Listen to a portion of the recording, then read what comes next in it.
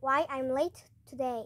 I rushed into the school office. Sorry I'm late. I was having breakfast with the Norbertines.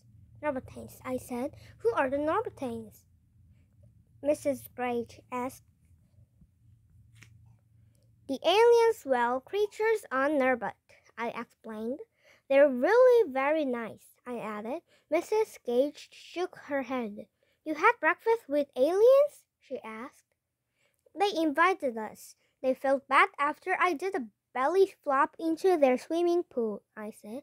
Why did they feel bad? She asked. Because I was filled with green slime, I said. They love to swim in green slime, but of course they're Norbertines, I said. I see. Well, why did you jump in if it was filled with green slime? Mrs. Grage asked. Oh, I didn't jump. I flew into it when Teresa pushed the red button. It said eject, I explained. Mrs. Grage snorted. A supposed the eject button was inside your spaceship? She asked. That's right. The eject button is only for emergencies, I said.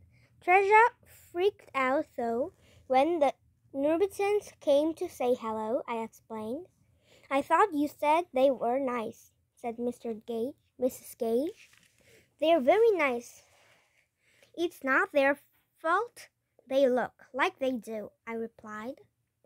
And they came to say hello because, she asked, a spaceship doesn't land in their backyard every day, I said. What were you doing in a spaceship? Mrs. Gage asked. How also would we get to Norbert? I replied. But where did you get this spaceship? Mrs. Gage asked. Teresa built it in her backyard, I said. Where is the spaceship now? Mrs. Gage asked. It's out on the grass. I had to either land there or on the school roof, I said. So where is Treasure? Mrs. Gage asked. She's going to school on Norbert today, I said. We are doing a student exchange, I explained. Mrs. Gage looked at me and laughed. That's the strangest excuse I've ever heard, she said. Then Mrs. Gage jumped up and spilled her coffee. The backpack is alive, she screamed. Oh, that's not my backpack, I said. I smiled and waved at Mrs.